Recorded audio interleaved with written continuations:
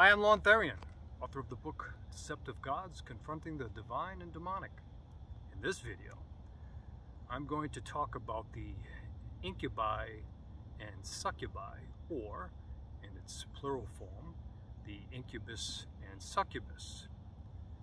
I'm going to discuss what I believe it to be based on my own personal experiences. Now, the incubi and succubi, incubi being the male sex demon and the succubi being the female sex demon, is a belief that's been around for thousands of years. But is this true? Is there really a female form of the energy being and a male form of the energy being trying to seduce men and women?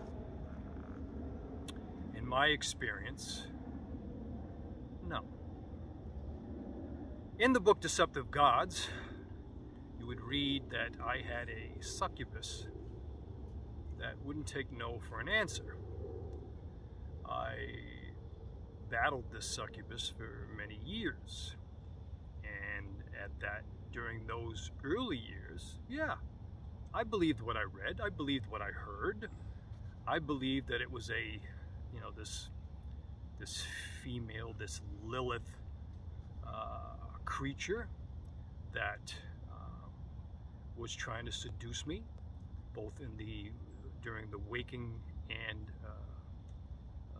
dream state of my life. But as the years went on, I learned that the being was able to be both, and when I say being, in this particular case, one of the species of beings that I noticed that has this capability was the hooded shadow. And the hooded shadow was capable of appearing as I have mentioned in the previous video on ghosts, appearing as both a ghostly human male and a ghostly human female. I could tell because I was familiar and could recognize the energy from many, many years of encountering this presence. Now, of course, if you've only experienced it once in your life, or a couple of times in your life, it's easy to be fooled, because they're masters of deception.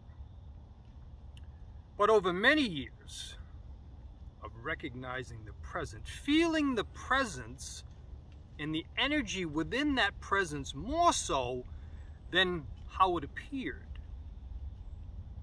is how I finally recognized that when the hooded shadow was present, let's say if it was in the corner watching, I recognized this energy. When the succubus, which in the waking state, its presence felt physical. You actually could feel physical touch. You could actually feel the physical, like this physical weight, if it was on top of you, or let's say on your back, depending on how you were sleeping. So it was capable of feeling very real. That's why it's easy to, for some people to get hooked. You know, it feels like a physical body. You know, they know how to seduce. They know the sensitive parts of your body. They know where to touch. They know where to caress. They know what to say. They know if you have a desire for, let's say, somebody beautiful in the entertainment industry, they will appear as so. if you have someone in your past that you were in love with, still have some feelings for, it knows to appear looking like this particular person. Now, it is true what many say, it's never exact, but close enough for you to surely be fooled. And it'll also take bits and pieces of what you desire or what you find attractive. Bits and pieces of various people, whether it be a male or a female, and create, you know, it could be a very handsome male or a very beautiful woman. So they have the ability, they know that sex sells. It's not just the physical world and those that make big money in the industry of selling sex. They're not the only ones. These beings have known it for thousands of years since they've been interacting with humans. So they use this sex, they use this appearance, they use this, they seduce you in order to create the relationship. Now for me, maybe different for many who had maybe one or the other, maybe you've, pretty much everybody's had dreams where you met someone in the dreams and maybe they're trying to seduce you, or maybe, you know, sex takes place, or maybe there's, you know, you're in these kind of like what Gautama Buddha experienced, you know, where you got these multiple women or men or whatever trying to seduce you, you know, in various scenarios, various dreamscapes. This happens to everybody, obviously, not just Gautama Buddha. You know, this is the nature of the being. What Gautama Buddha faced, we all face. I faced it, as I was saying, both in a waking state and in a dream state. And it would try one particular form, let's say of a woman. If that didn't work, then they'd try another form. If that didn't work, then it'll start going to maybe someone in past relationships and appear as that form. There is no end to the forms it will take to seduce either a man or a woman. There's no end. There is no limits if they want to create a relationship and distract you from maybe something that they don't want you to achieve. In my case, it was extreme because of the book Deceptive Gods, because I was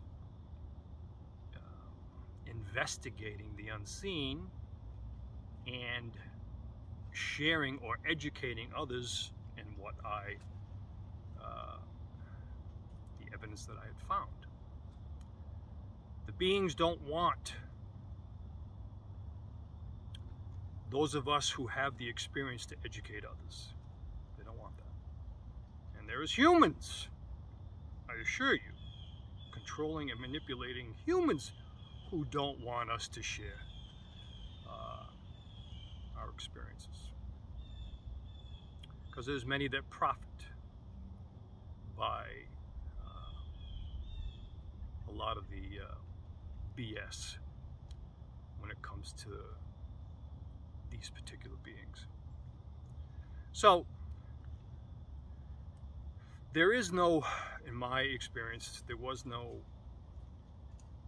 the two, just like in my last video on Ghost, both the Ghost and the Hooded Shadow were one. During the investigation, I would highly suggest reading the book Deceptive Gods, so you will know exactly what I encountered. You know, this Deceptive Gods is a true story. It has the conversations that took place, and I left nothing out. It has all the dreams and visions that I went through as the being was trying to seduce me or take me off my path, as it does to those who are trying to find the truth, you know, trying to awaken to their true nature. Again, what Gautama Buddha experienced. So, once these beings have formed a relationship, let's say they've got you now. Like many people I've encountered, these people that want these type of dreams, they want these sexual type dreams. They're lonely. They want, you know, a dream of, you know, some man seducing them, or, you know, some woman seducing them. They desire it. They desire it, being will deliver. You know, then they get hooked on it. Now, you know, now they want to see this particular lover, the sex demon. But again, they usually just think it's a lover. It's like porn. Okay? I mean, before there was porn, there was these beings creating porn. You know, today they've got assistance with porn. You know, the being wants to get your sexual energy going so it can feed off of it. Porn gets your sexual energy going. And you find yourself, if you continually watch porn, it's going to drain you. These beings will drain you. Now, I'm not saying porn is good or bad. That's not what I'm saying. I'm saying it will drain you. If it dominates your consciousness now, and that's all you think of is porn, it's going to distract you from succeeding in life. It's going to take control of your life. This is what the beings do. Before there was porn, and today they got the assistance of porn. So they don't have to, no longer do they have to just give you dreams to get your sexual energy going so they can feed and connect and create a relationship. They have porn. So now you're watching porn. Your sexual energy is going. It's natural. It's going to happen. You know, running through your body. The being can feed. With the assistance of porn. So porn and, you know, the demon's influenced dreams work the same. And once the being has you hooked and the relationship is formed, there's things it's doing that you're not aware of. Remember, the being has electrical connections to many. The being may even tell you that it loves you. That it loves just you. Oh, it will come up with some beautiful stuff. So, it can speak beautifully. It can talk about love. It may give you a loving dream. It's beautiful. But there's the other half. We find this even in our relationship with humans, human relationships. You're in a relationship, the person can say that they love you. They could, you know, give you cards and gifts and treat you great. You know, you think that this person really loves you. You're sold. Yet behind your back, they may be connecting with other people. They got relationship with others. Texting, you know, emailing, in all the various forms, because we have that digital world today that gives us the ability to connect to others in the same way that these beings always have. These beings connect electrically through the communication is through electrical impulse. This tree, scientists know that these trees and these plants are communicating through electrical impulse. They know that mushrooms communicate through electrical impulses. Our nervous system is communicating with our brain through electrical impulses. All this is done through electricity. When we, all accept this truth, you'll start to understand how this whole unseen world interaction takes place. So, incubus, succubus, incubi, succubi, in my experience.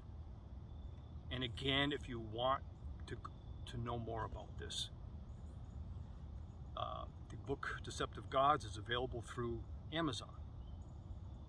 Read the book. If you have any questions, put it in the comments, and I will put out another video to answer your questions if it's something that I can truly answer. The incubus and succubus is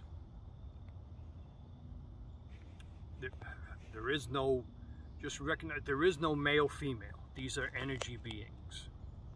There's no male female. If you'd like to see more of these videos, or like to see or hear more about the unseen, where I'm going to share over half a century of knowledge, please subscribe to the channel. If you liked it, give it a thumbs up, and thanks for watching.